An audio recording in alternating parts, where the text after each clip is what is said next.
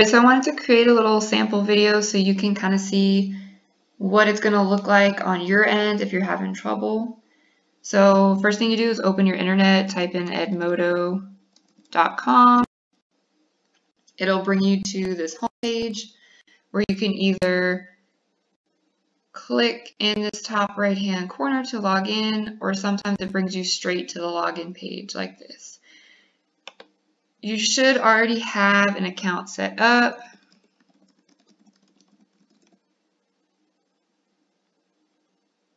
If you can't remember your password,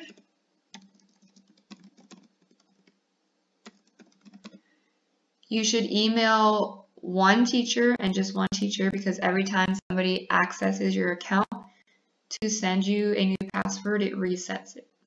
So just ask one teacher to reset your password and send you the information so you can log in. And then you can set a new password that you'll remember. So when you log in, this is what it should look like. The most important thing is over here on the right where it says upcoming. These are all the assignments that you have to do. It'll tell you the due date and what class it's from. You can also access all your assignments with this button up here that says Planner, or you can click on Go to Planner right here and bring you to a list of all your assignments. To turn in an assignment, you can click on Open. It'll pull up your assignment. The directions are right here. You can just click text response and type your response like this.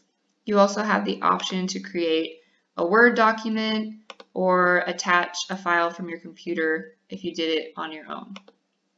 When you're done, you can just turn in assignment and it'll send it to the teacher. If you go back to the planner, you can click on this box right here where it says upcoming, choose completed, and you can see which assignments you have already turned in. If you want to go to a specific class's assignments, you'll have a list of your classes right here. You can click on whatever class you're looking for and it'll pull up all the assignments that are due just for that class.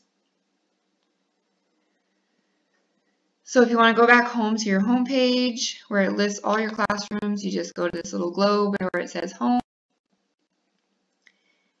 This page will have a list of your classes on the left that you're part of.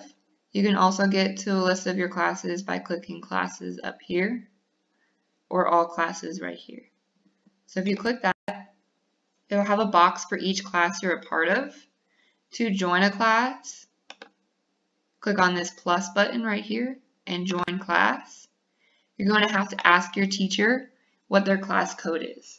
You put that code in here and click join and it'll automatically join you to that class and it'll pop up here. Back home again, another important part is this parents part.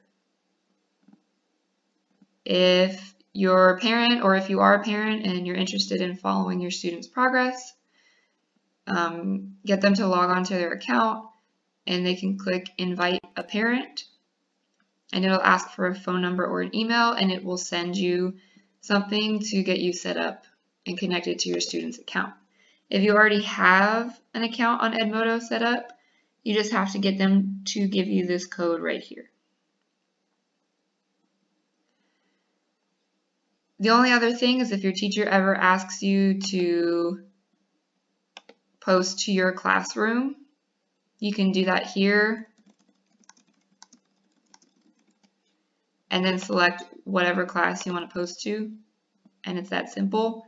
You can click post. If they're asking you to post a picture, you can click on attach files and images and it'll pull up all the pictures on your computer.